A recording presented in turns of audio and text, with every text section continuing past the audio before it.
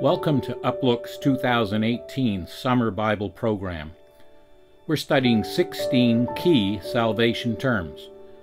As this graphic shows, these words are broken up into 4 groupings.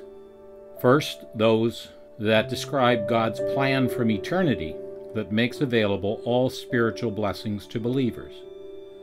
Then, 4 that describe the means by which God's salvation is entered into by the believer. 4 that describe the work of God on behalf of the sinner who accepts his offer of salvation, and 4 that describe practical blessings that are experienced by the sinner upon believing.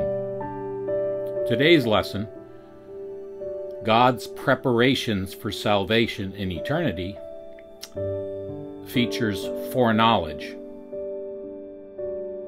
Anyone who opens the Bible knows that one of the biggest words in God's vocabulary is salvation. Salvation is really everything that God has for us in Christ. So when we think about salvation, we understand that this is not a simple subject. Thankfully, the gospel can be presented simply, and people can understand that Christ died for their sins, and he calls on them to agree with his diagnosis that they are a guilty sinner, incapable of saving themselves, deserving of the wrath of God, but that Christ on the cross took our sin upon himself, paid the debt, and by simply confessing him as our Savior, receiving him as our Savior, the transfer occurs in which our sin is paid in full and we receive in exchange what's called the righteousness of God, which is of faith in Jesus Christ. Now, when we look at these glorious statements about these spiritual blessings that we enjoy, of course we want to understand what they mean. And in order to understand, we have to have a good working definition for these words. And we have to ask, in what sense is this word being used? So when we use a word like salvation, we not only have to understand the basic idea behind salvation, but in what context the word is being used. Now let's begin with the word foreknowledge. We're familiar with the Greek word. It's the word prognosis. And the idea is to know before. And if we were to turn to 2 Peter chapter 3, we would say that the word can be used in a common sense as well as in a theological sense. Here Peter writes, "You therefore, beloved, since you know this beforehand." And he goes on to give them an exhortation. Since you know this beforehand. This is the word prognosis. This is the idea of foreknowledge. Now, if we turn to Peter's first epistle and his introduction as he writes to the scattered saints, to the pilgrims of the dispersion, he writes in verse 2, and the King James and New King James both read it this way, elect according to the foreknowledge of God. And maybe that translation has a little bit of bias in it because the word elect actually belongs much earlier in the sentence. To the elect pilgrims. That's how the text reads. To the elect pilgrims of the dispersion, according to the foreknowledge of God the Father, in sanctification of the Spirit for obedience and sprinkling of the blood of Jesus Christ. Now this word foreknowledge, of course, is what some call a concession to our humanity. We don't believe that God was way back there looking way up here. God dwells in the eternal now. As the scripture says, he inhabits eternity. And so the idea that the Lord would look through the corridors of time is something to help us who ourselves are encapsulated in time. But the idea is that before the creation of the world, and scientists object to this idea, how can you talk about before time? But we know as Christians that before time there was eternity, and God existed in eternity, and he made plans in eternity that were going to not only affect time, but affect our eternity once we leave this world and step into God's eternity. And so when we read that God foreknew, the idea is that when God planned the ages, when He designed His great scheme, He had all facts in hand. He knew about the rebellion of Satan. He knew about the fall of Adam. He knew about the intransigence of Israel. He knew about the rejection of the Messiah and His crucifixion. And He knew concerning these Christians how they would be treated in that world. The Lord Jesus said, "In the world you will have tribulation."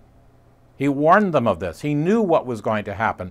And sitting there on the Mount of Olives one day, He spread out before His disciples the whole conclusion of the matter. He showed to them how the story on earth was going to end. So God knew these things before. Now, that does not mean that God made all of these things happen, as some people falsely assume. If I know, for example, beforehand that my wife will kiss me when I come home from a long trip, the fact that I know she will do it, there's a long history of experience here, in no means is suggesting that I make her kiss me. If I do, there's nothing to it. No, it's her volitional act. But the fact that I know it beforehand, just like these believers, as Peter writes to them and says, "You know this beforehand." And there are things we can know before. So likewise, God knew it all beforehand.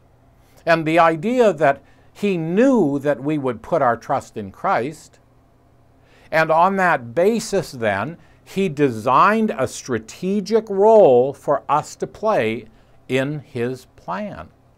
Now, this is an amazing blessing. There will be no token jobs in heaven. Here's a broom, just sweep the golden street.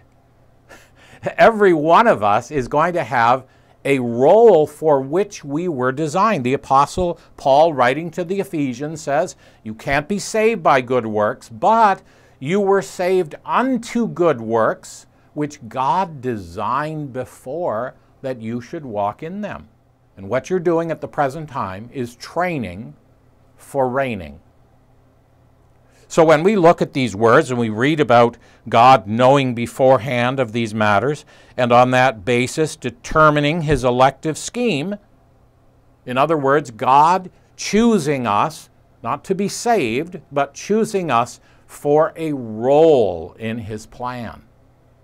This is amazing. This is glorious, ladies and gentlemen, that we can take a hold of this idea that God, having all facts on hand, and knowing that you would put your trust in Christ, He then began, before you were born, to weave your DNA and develop in you a certain personality and capabilities, and then life experiences.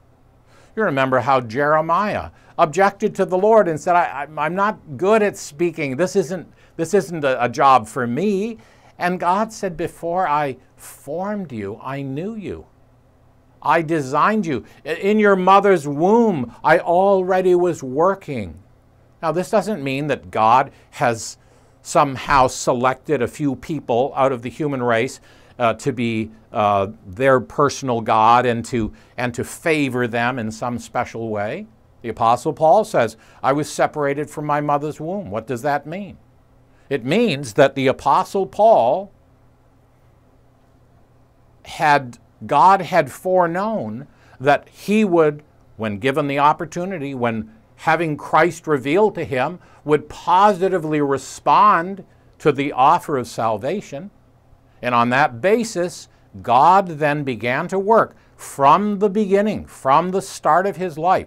The fact that he was born into a Jewish home, but that he was not born in Jerusalem. He was born surrounded by Greek and Roman culture. That he would be fluent in both Hebrew and Greek. That he would be trained by Gamaliel and be expert in the Hebrew Scriptures. And all of the circumstances of his life, God was working them for good. Not that God was making it happen. God didn't make Joseph's brothers sell him into slavery. He didn't make Potiphar's wife betray him and have him thrown into prison. Behind it all, the devil was scheming to destroy the messianic line. Well, what happened? As Joseph said, you meant it for evil, but God meant it for good. So that when you get to glory, you step into this new role, and we'll look at that in a subsequent visit. You will feel that all the cogs are meshing, that this is what you were designed for. And you will worship God, that all the mistakes and mishaps and failures and weaknesses of your life were simply the means by which God refashioned you to be exactly the person He wants you to be in the world to come.